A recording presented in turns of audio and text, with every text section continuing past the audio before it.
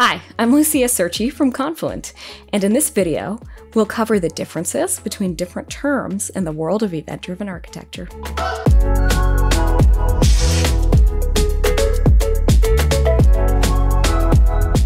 Events show up in a lot of different places within the Apache Kafka universe.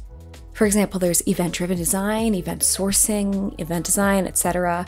And hearing all these terms swirling around was very confusing to me at first.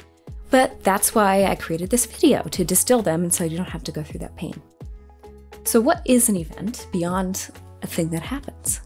Let's get concrete. Events that might affect real-time data pipelines and applications include things like Pinterest saves, USPS address changes, ship coordinate updates, and credit card transactions. Now, events look like this in the Kafka universe. And you might look at that and wonder, how is it different from an object? Well, it pretty much is one, but the answer lies in how we treat an event and the fact that it's immutable. So our first term here is event design. And event design is all about answering the question, what values go here?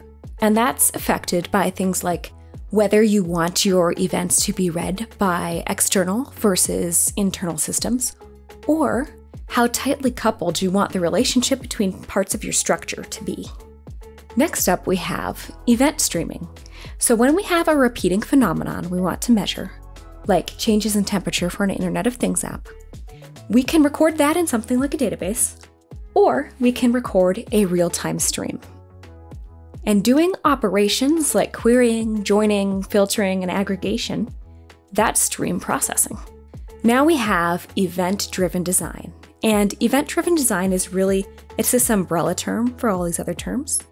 The first of which is event sourcing, and that's when you choose to manage internal data, like database metadata, with events.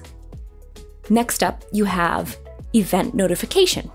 Now, event notification describes a pattern where you've got part of your architecture listening for an event and then executing logic in reaction to it. So you might have an event called customer email update with a new customer email represented in an e-commerce data pipeline.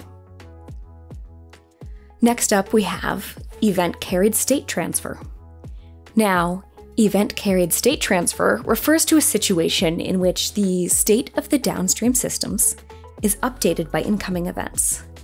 And this is different from an event which carries a notification because it affects the state directly.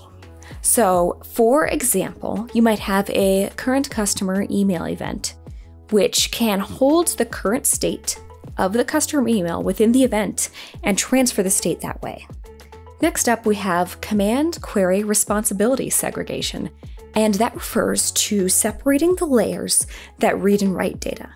So, events as a result of computations are written to a common data structure by one client, and then they're read in a separate one. Thank you so much for watching this video. If you'd like to learn more about any of these terms, I recommend heading over to Confluent Developer, there's a link below, to take one of the courses on these approaches to using events. There's also a link to a blog post that goes deeper into them.